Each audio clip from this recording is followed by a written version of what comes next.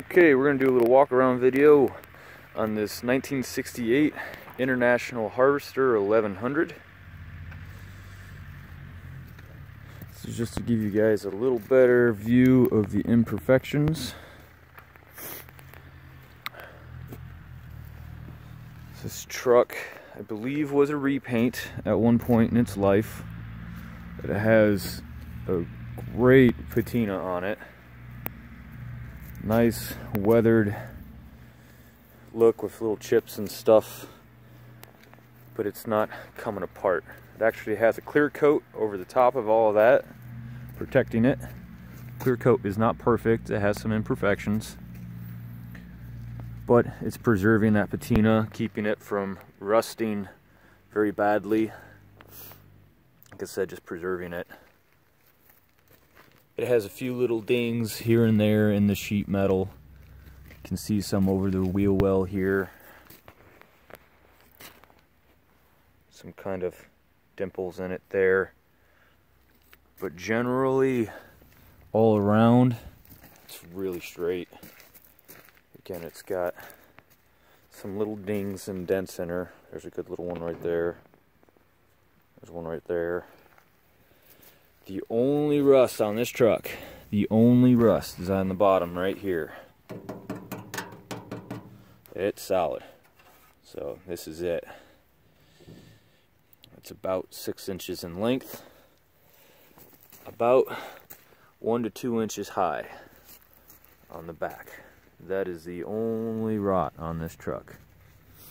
Tailgate's in great shape. Do have the hitch for it, and this is the biggest dent in her on the back there. But again, just a great patina on the truck. A very nice straight truck, rust free.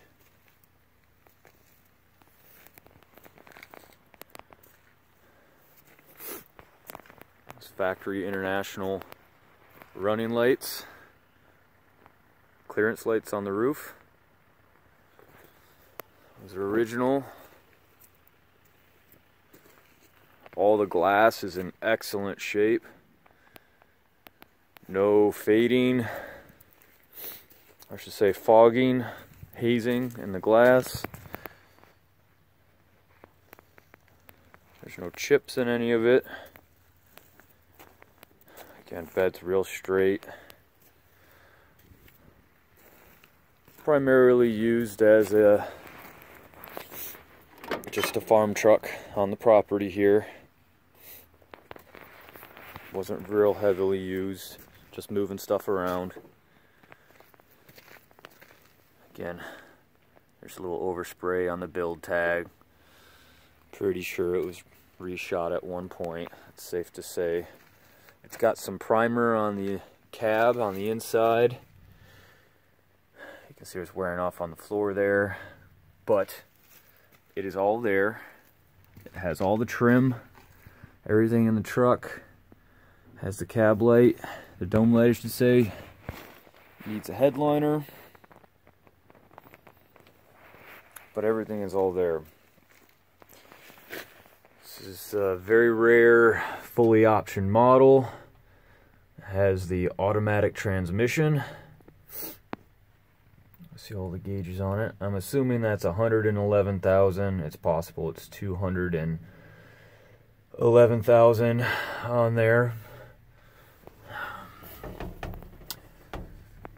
Heat and defrost options. All the gauges.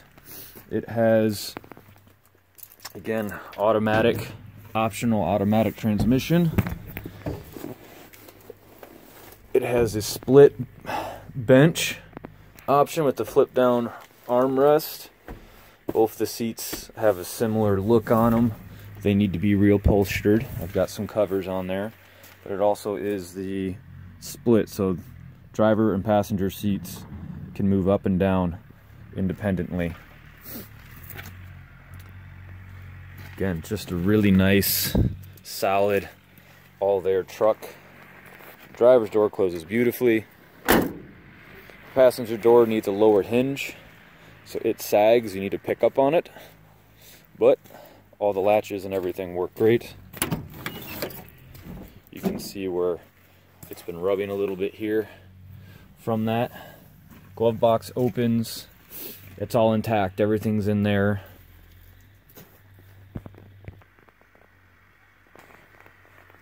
Only thing with the glove box is the dash pad's getting in the way because it's curling out, which you can see the dash pad needs to be replaced. It could use a resto on the interior if you were so inclined. Carpet kit, reupholster the seats, dash pad, headliner. It would be very, very nice interior. Again, lower hinge is the one that needs to be replaced. Lift up and the door closes very nicely. Window regulators, all that works. All the electronics work on it. Windshield wipers, all functions. The park function works on the wipers. Turn signals, hazard flashers, all of it. The heater works. Alright, we're gonna do a cold start video. Throttle all the way to the floor, pull the choke out all the way. She'll fire right up. Truck's been sitting for a good week or so.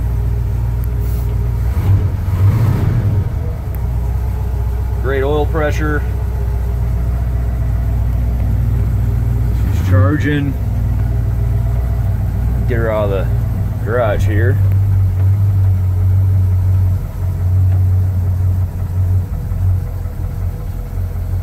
She's a little dusty even sitting in the garage.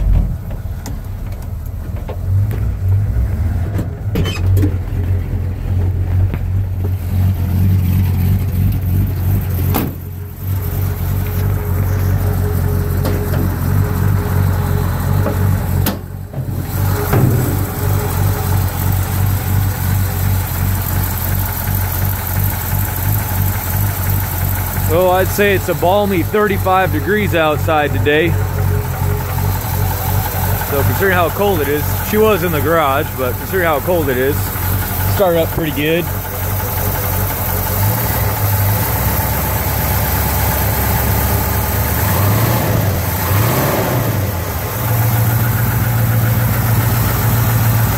It's a real healthy motor. It drives great. It ain't perfect, but man, she's a runner.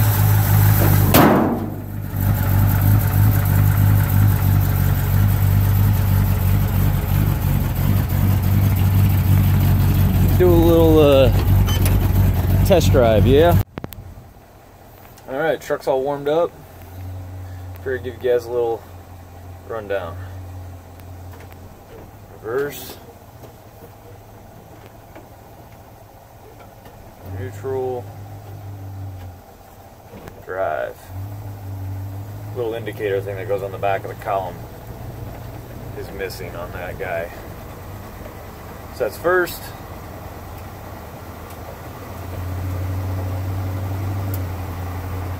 Second.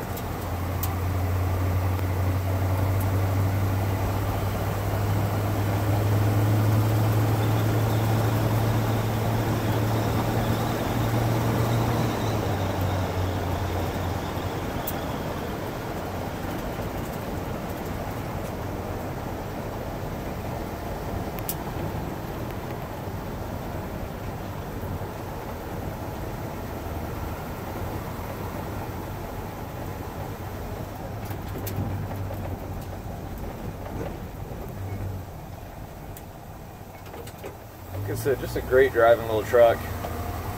Motor's real peppy, real responsive. Transmission shifts beautifully. Turn signal indicators all work. So do cancelers.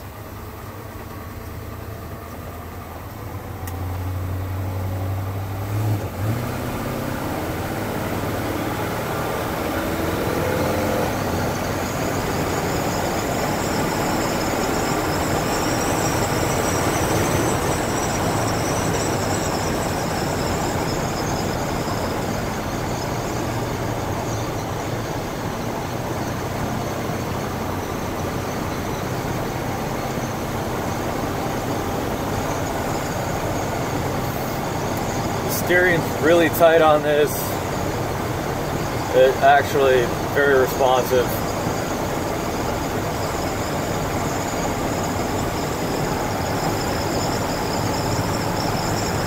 I just put a new drag link in there.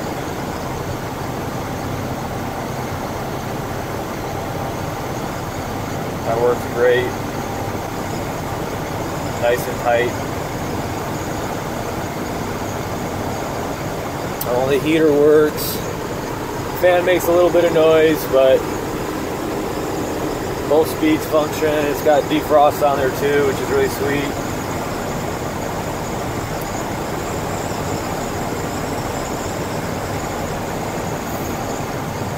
Only gauge that doesn't work is the fuel gauge,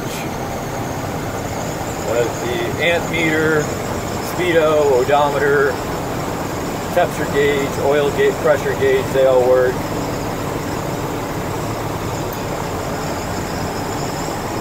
Wipers.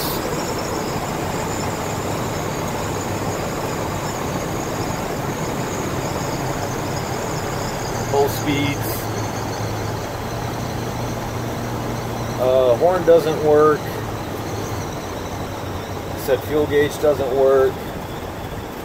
All the lights work. Brights work. Dip switch on the floor for that, for the dimmer. That works. The clearance lights on the overhead of the cab, some of them work, some of them need new bulbs.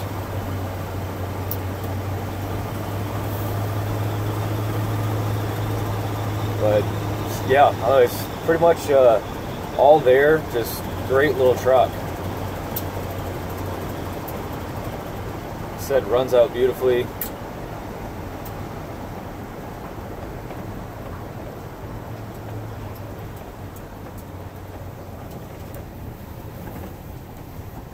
Power steering is great. Nice easy one-handed U-turn. And this transmission just shifts like butter. It does have the International Harvester Corporation automatic transmission in it, which is pretty cool. I feel like most of the ones I've seen, they got the Borg Warner in them. It has the IHC green and white aluminum build tag riveted to the side of the transmission housing, with like a 4-digit serial number stamped into the side of it. Kind of cool.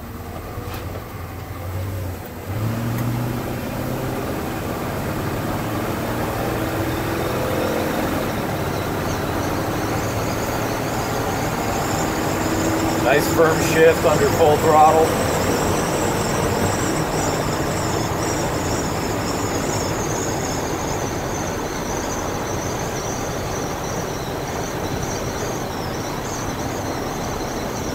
Got a little bit of front end vibration in the wheel. I'm going to chalk that up to the tires. It could stand to use a new set of tires on there.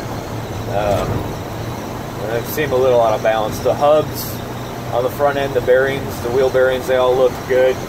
When I had the front end up while I was doing the drag link, that all felt tight.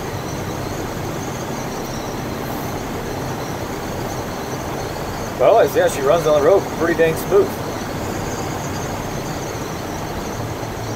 A little bit of wind whistle out of the driver's vent window, but otherwise it's actually pretty quiet in the cab.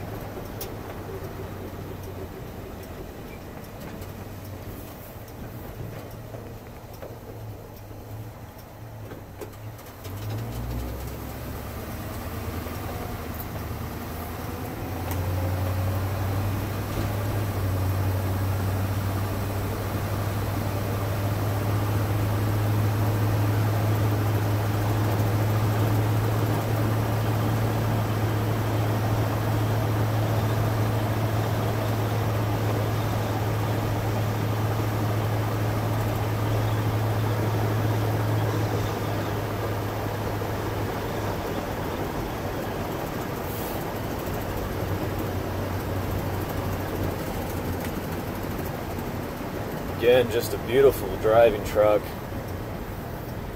Just a nice little cruiser.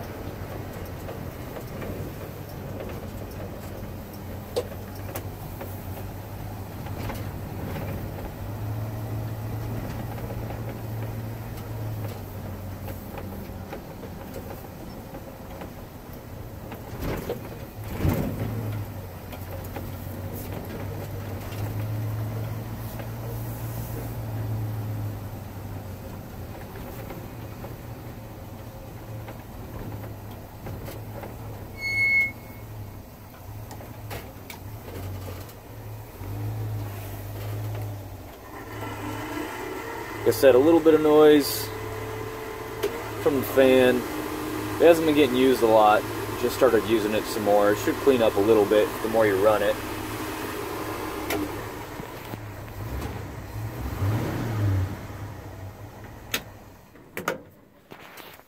Yeah, just a great little truck. I'm very happy with the way this truck runs. So, if you have any questions, any concerns, shoot me an email. Be happy to send you more photos, more high-res video, whatever you'd like to see. And the truck's in northern Idaho. If you're having concerns about shipping, I haven't had any problems with shipping trucks out. I've got more than enough room to keep her on my property secured until we can get the logistics of a shipping truck arranged. Alright guys, got the International up in the air a little bit here. Just wanted to give you guys a little view of the undercarriage and that motor so you can see what's going on.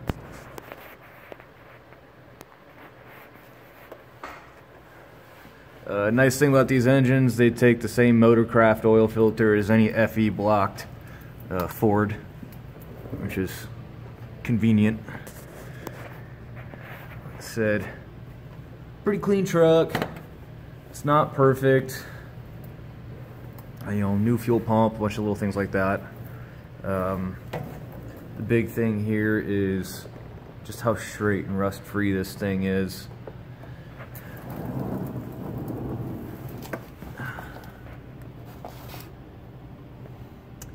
Nothing fancy with the exhaust. Real simple, but it sounds pretty good. There are no leaks. Manifolds look good. Motor's pretty dang dry, relatively crud free.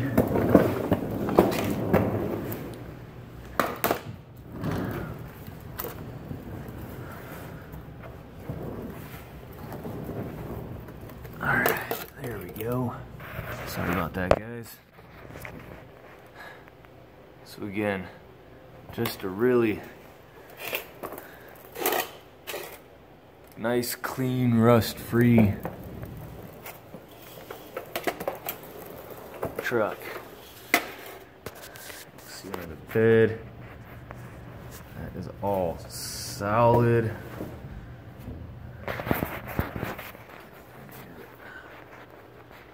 There's no rot on this truck. It's got a little bit in the very back corner behind the bed. So I show on the walk around of the outside of the truck, but the underneath is super clean. Again, no rot in the corners there.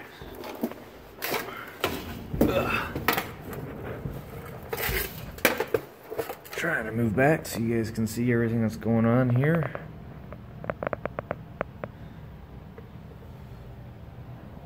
Corners of the cab, I mean, it's all perfect. I mean, even the body mounts are great, and the mounts themselves are in really good shape. So, big bonus there. Passenger side. Fuel tank's in really great shape. No dings in her.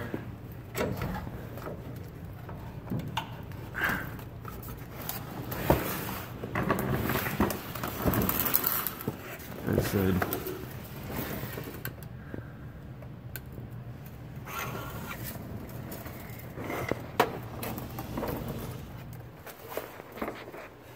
just a couple glass pack mufflers.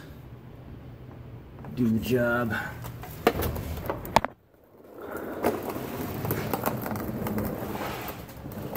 Frame rails are nice and straight. It's a real solid, great little truck. Even those corners are good. Like I said, this is the only actual rod on the truck. It's actually pretty solid. It's a very small area, like about 2 by 6 inch area there, right on the back, lower section of the bed. Tailgate's nice. Really impressed. Really impressed with how clean the undercarriage is on this thing.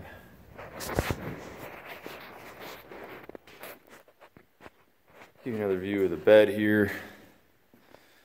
A couple bonuses, like I said.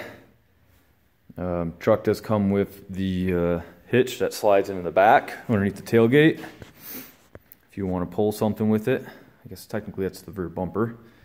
Also has matching spare wheel, the same kind of rim, and the bottle jack and lug nut wrench and the little bar to spin the bottle jack are all underneath the seat. It's got all those too. Another thing is there is a little bit of a bend in the tailgate. It's not real bad. It's pretty minimal, actually, but it's there. So, like I said before, if you guys can think of anything you want to see, you got any questions, wanting more video, you want any more photos, anything of that nature, just shoot me a message. I'll be happy to get more of that your way. There you go.